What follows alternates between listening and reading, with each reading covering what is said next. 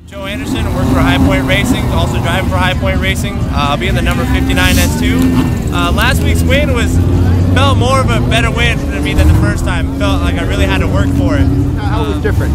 Oh, to my first win, you know, I beat him by a straightaway, and the second win, I was working second place with Nick Johnston, the 03, for 25 laps straight, diving bomb dives, and we were side by side racing at the white checker.